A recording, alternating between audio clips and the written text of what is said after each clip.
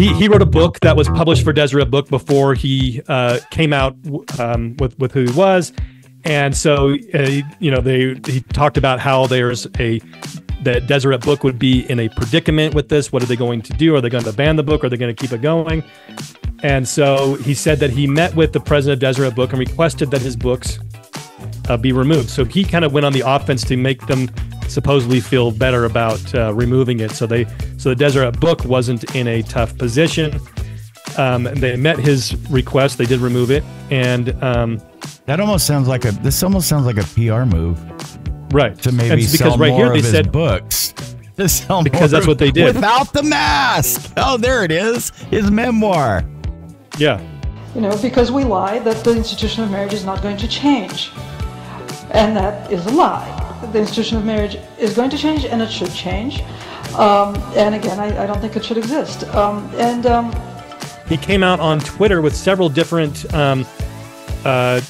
posts talking about how we have to redefine the proclamation on the family. So that way we don't have to get rid of it. We can just say how the proclamation supports those with unnatural affection, those that don't believe, that their gender changed from what they were before to what it is now. I know everybody knows that you can't stop for too long. Got to keep going, don't really know where the world is gonna go. I know everybody knows. All right, Benny boy. Benny and the Jets. Boom, boom, Benny. Boom. Okay. Boom. Bum, bum, bum, bum, bum. They're going to copyright me now. Because oh, yeah. It sounded exactly like it. Welcome back to another edition of Which Way's Up. I am your host. This is my co-host, Ben McCLintock. I am Troy. This is also The Last Dispensation. This is a playlist on The Last Dispensation. What are we talking about today, Ben? I thought it was interesting. There was a Deseret News article, and, I think it's a previous show that we did. We talked about the Tribune doing a poll and whatnot. And so people rightly pointed out that the Tribune has been anti-Mormon since the very beginning. And that's very true. But this one is from Deseret News. And so Deseret News, for those of you who aren't aware, is owned by the Church of Jesus Christ of Latter-day Saints. And so something being on there kind of has a different light and agenda maybe behind it than than the Salt Lake Tribune would be anti-Mormon. So you can kind of dismiss it as that.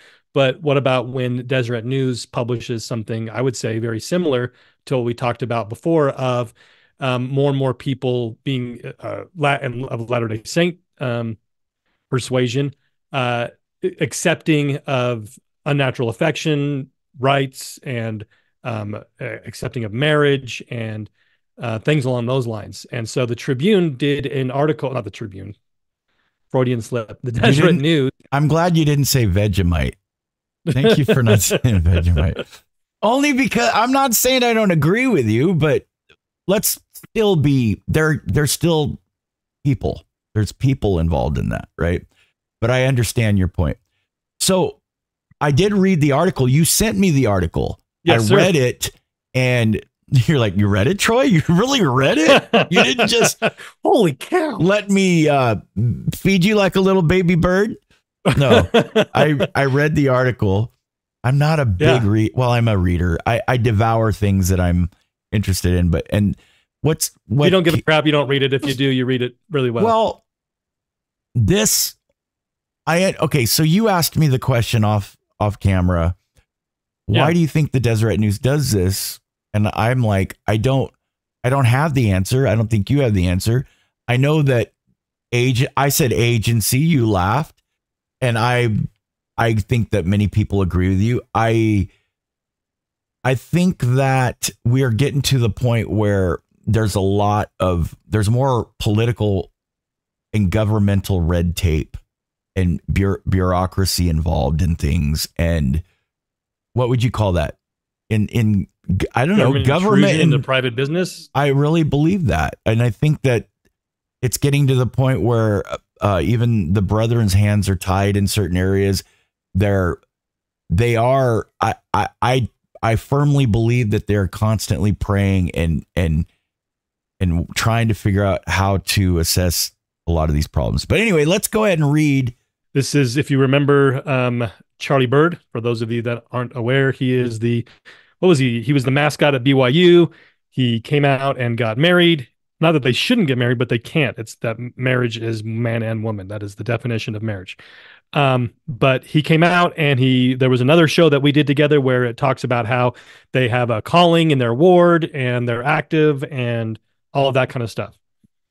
And so he writes a opinion piece for the Deseret News. So it's not like a letter to the editor.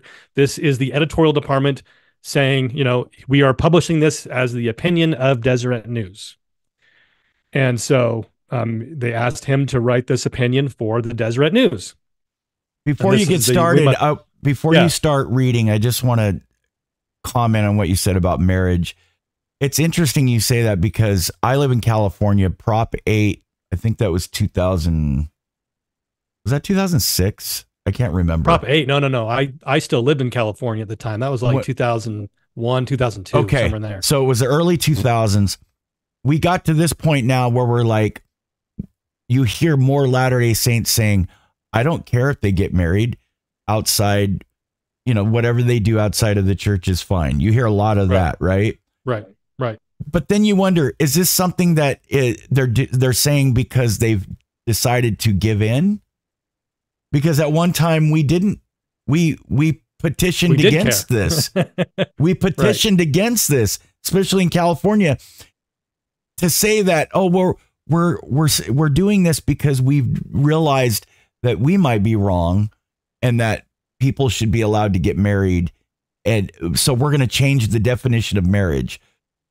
Right. So that's the question. Are we placating or are we coming to some fruition in our psyche and in our minds and our spirits that this is something that should be done? That's the weird thing, if you know what I'm saying. Well, I think it opens up a lot of things that we're seeing in a lot of different places, right? You have the governmental definition of marriage changing, but then also like in states like Utah, for example, it is now legal. It is part of state statute. I shouldn't say legal. It is part of state statute that says that you can change your gender and your sex on your birth certificate.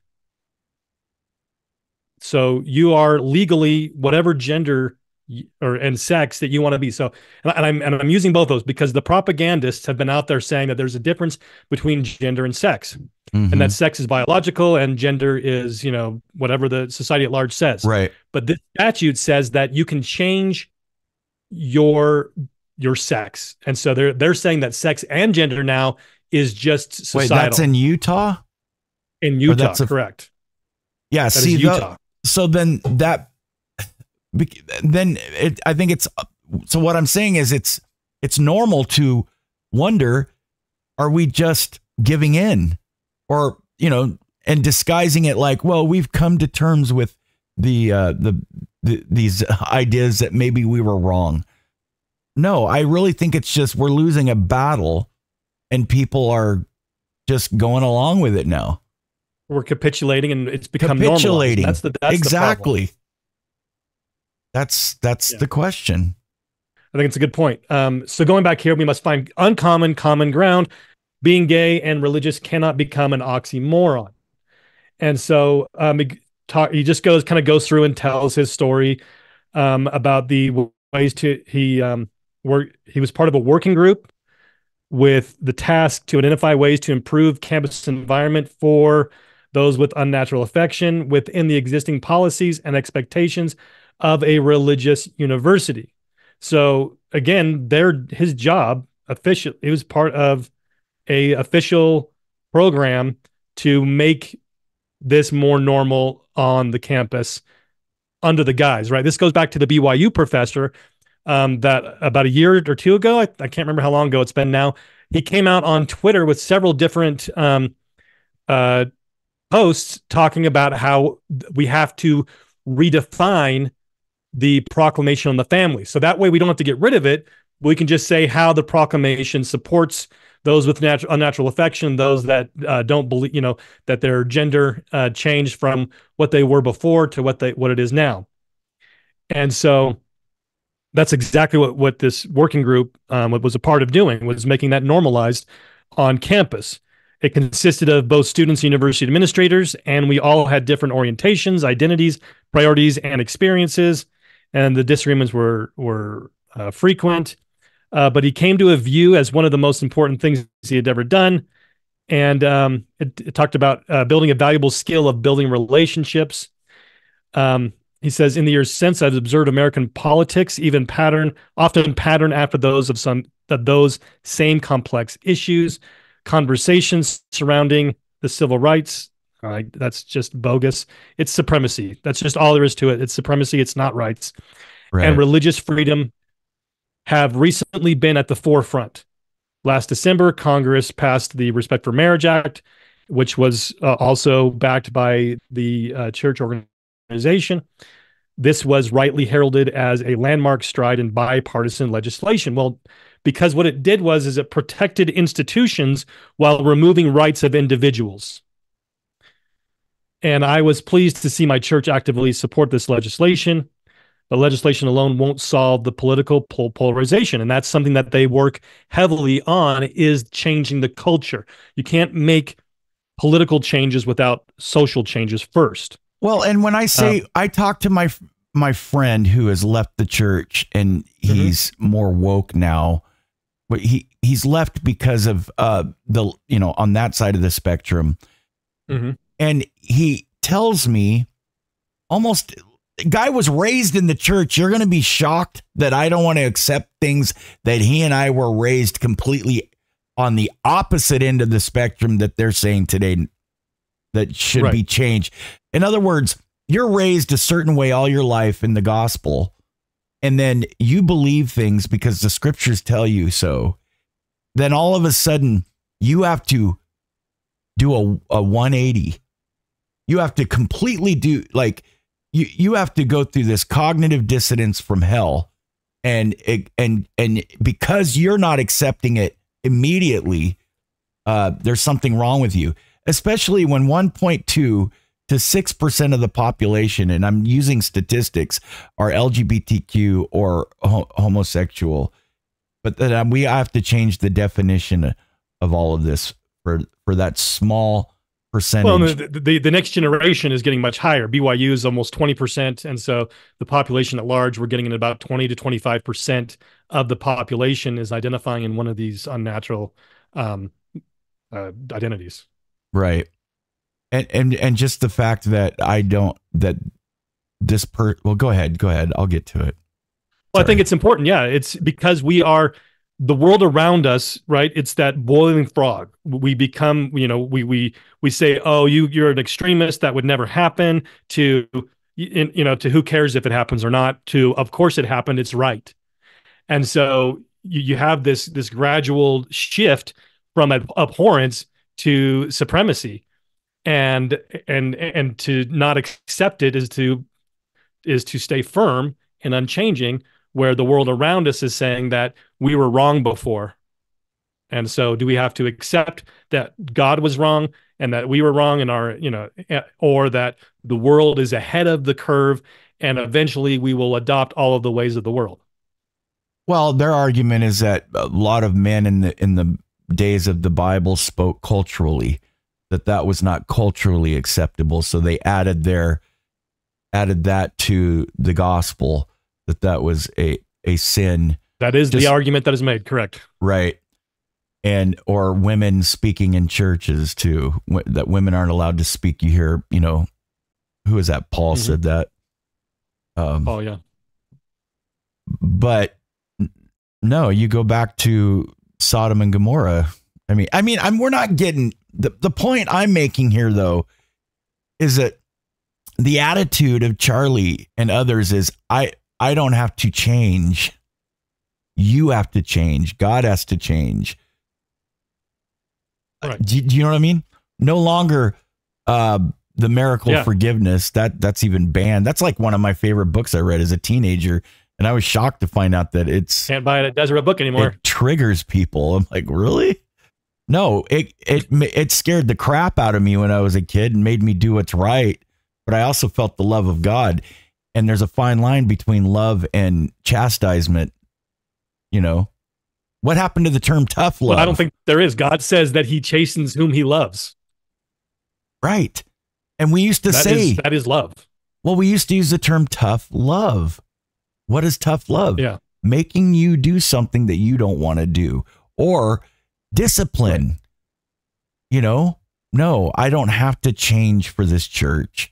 I don't have to change for you forget the theology. All of you that have been raised a certain way and believe a certain way, you have to conform to my ideals. And that's very self-centered. Right. Absolutely. He says that we must find more common ground. Discussions around these rights and religious freedom are framed as us versus them. No, they're not. That's what they're making it us versus them. It is right versus wrong, as if religious people and those with unnatural affection are two entirely separate groups. However, researchers have found that nearly half of these adults in the United States identify as religious because they are creating a God after their own making. Doctrine and Covenants section 1 talks about those individuals that reject these truths are making gods of themselves and after their own liking. Let's read that. Can we read that real quick? All right, go. We go to verse 14 through 16. And the arm of the flesh shall be revealed, and the day cometh that they who will not hear the voice of the Lord, neither the voice of his servants, neither give heed to the words of the prophets and apostles, shall be cut off from among the people. For they have strayed from mine ordinances, and have broken mine everlasting covenant, as Isaiah promises. They seek not the Lord to establish his righteousness, but every man walketh in his own way, and after the image of his own God, whose image is in the likeness of the world, and whose substance is that of an idol, which waxeth old and shall perish in Babylon, even Babylon the Great, which shall fall. So this is exactly what we're seeing going on with this article, and because it is an image of his own God and the image of the likeness of the world. So when we adopt the world, and it's, we stray from what has been eternal, unchangeable truths, and saying that we were wrong, that now we have to be like the world, we are making these false idols after ourselves. That's so true. And I think that that's exactly what's going on here with this Charlie Bird letter. Cheer up, Charlie. I know this doesn't surprise me. I know many of these individuals, including government married gay couples who value spirituality. I'm one of them. I recently announced my engagement, and I have a personal goal to keep attending church. I can't imagine life without practicing my faith. So this is that cafeteria Mormon, or they call it cafeteria, whatever religion you are. You get to pick and choose which parts of the gospel you want to apply and say that you are active. Cherry pick the commandments you want to live, and the other ones throw them out. Well, I mean, that's the mindset of the woke crowd and the LGBT crew. Just kids in general. That's called immaturity. You know? I agree with this, but I don't agree with this. Why? Because it's too hard. Anything difficult, anything that I have to change about myself, how dare you imply that maybe what I am doing and believing could be misguided, could be wrong. Right. No. And there's a portion of it too, is you have a lot of individuals I think are more intellectually honest, is they just leave. They hate God and they just want to live they just want to live according to the natural man, where you have these individuals that are part of a broader agenda of changing the culture, getting members of the church from within the culture to accept and adopt the image of the world and the image of Babylon the Great. And so that to me is the more dangerous than the person that is openly opposing the gospel of Jesus Christ, as opposed to those that pretend that they are compatible. Even good people can be agents to the devil and not know it. And what you do is, we learn in the temple, what are you doing? I'm teaching these people the philosophies of men mingled with scripture. And that's exactly what this is. It's the philosophies of men mingled with scripture. Mm-hmm. There's a difference between inclusion. We want, but Should we stop saying that Christ called people sinners? Is that term gone? Well, yeah. I mean, the whole agenda nowadays is that, he didn't reject the adulteress and didn't stone her. They always say, he who was without sin cast the first stone. Well, what did he say? He says, go and sin no more. They always leave that last part out because they want to get people to accept evil as okay and good. Right. And if the apostles who walked with Christ didn't understand that, then why did Paul and all of those after continue in their epistles to condemn sin?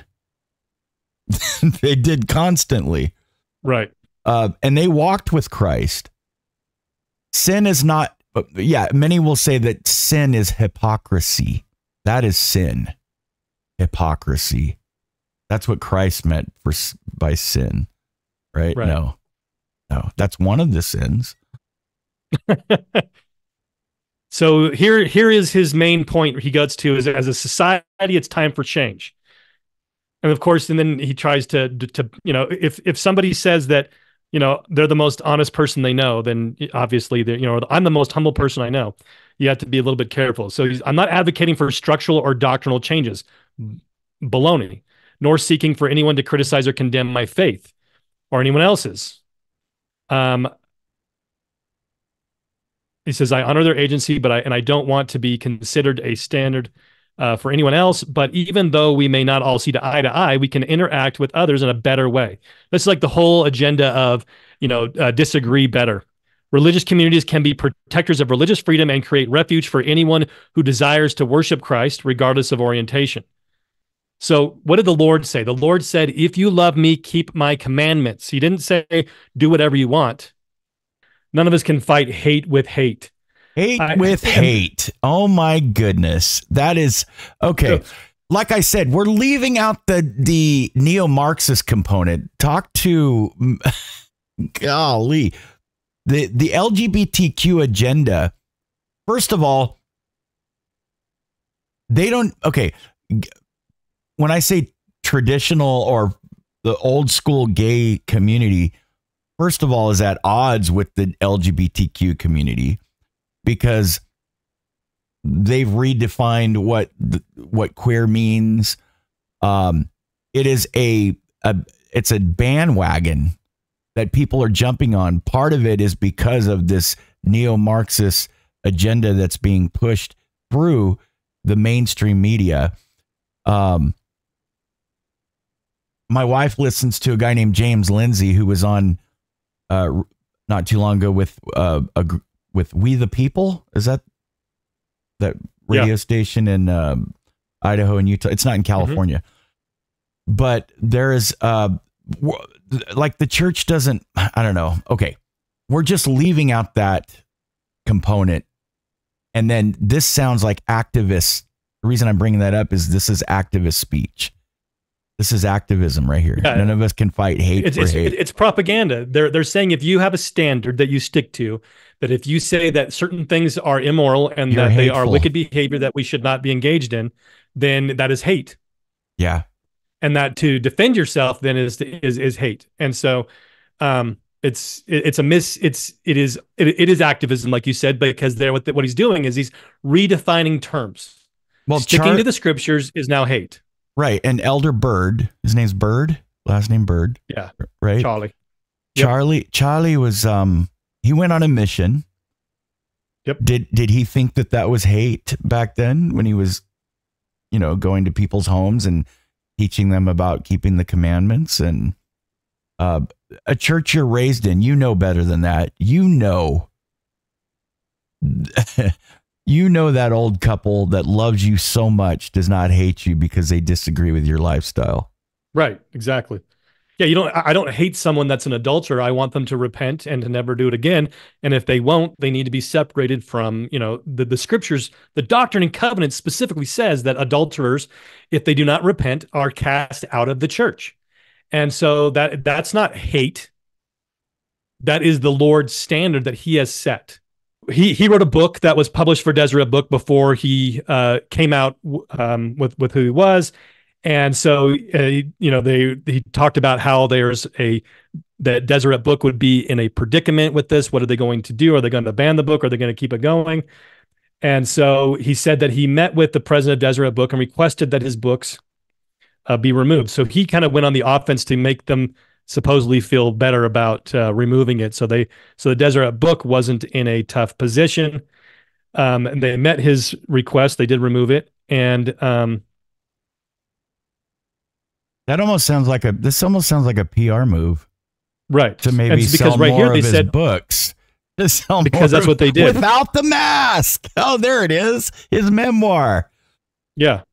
So what they did was they not only stopped selling it, but they gave him back the rights to the book. So then now he can take his book and sell it anywhere they want instead of, stopping it from being published and normalizing who he is. Yeah. Yeah. I bet you it wasn't selling very well there. And Probably so he's not. like, oh, his publicist is like, here's what you could do. You could go on the offense. Let's go to Deseret News. Talk about you removing the book, and then we plug it there. He's basically plugging his book right here. That's what he's doing. Right.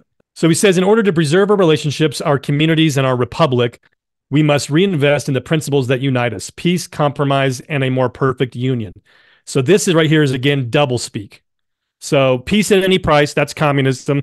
Compromise, meaning you give up your principles, and a more perfect union. So if you don't accept this, you are full of hate and you are causing division. And so you need to come over here and, we'll give some cover to institutions, but we are going to make sure that individuals are not allowed to have freedom of association. And that sounds will like create neo-Marxism to me.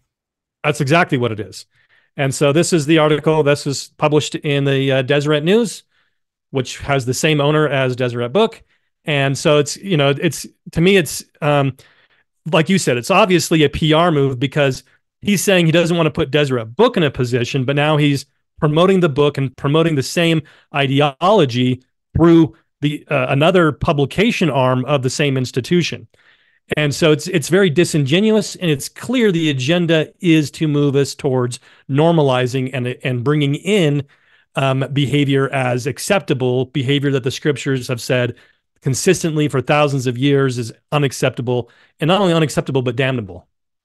Well, and James Lindsay, I hope to have him on someday, but he talks about this not being about the LGBTQ plus agenda. It's no different from Black Lives BLM, Black Lives Matter. Right. It's not about sexuality. It's about creating a conflict, a division between traditionalists and non-traditionalists. And right. Yeah, it's a divide and conquer mechanism. Thank you so much, Ben. Thank you. I think it's important that they're dishonest. I was trying to look for a video, but there is another activist in this community that talked about marriage and how they lied about marriage, how it was just and she admitted, she says, do I like that we lied about it? She says, no, but we have to lie about it to be able to bring about our bigger agenda. And so when these people are claiming one thing, we have to understand that there is a larger agenda and that their activists behind, when they're speaking to each other, are admitting that they're lying about it.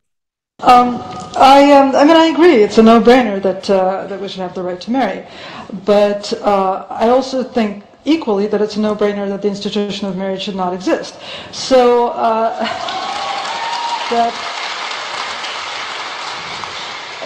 that causes my brain some trouble, and part of it, why it causes me trouble, is because fighting for gay marriage generally involves lying about what we're going to do with marriage when we get there.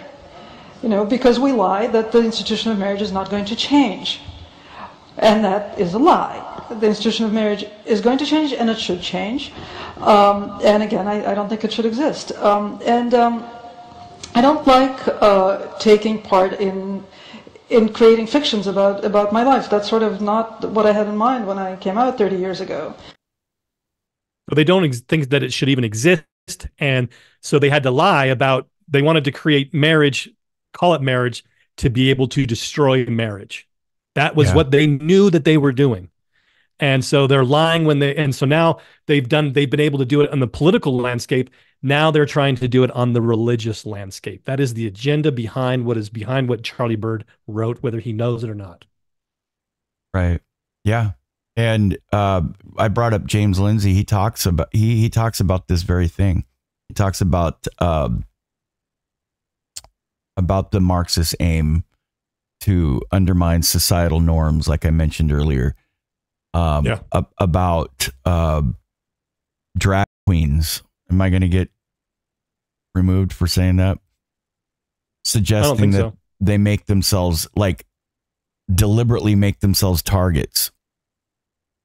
Right. And they do, to provoke, not all, but there are, what happens when you get in somebody's face, virtually in their face, provoke reactions and create a type of unrest. The same thing that was going on with BLM, just the activism and the George Floyd thing, creating division and undermining traditionalism. Yep. Thank you so much, Ben. Thank you. Good to be with you again. Yeah, you too.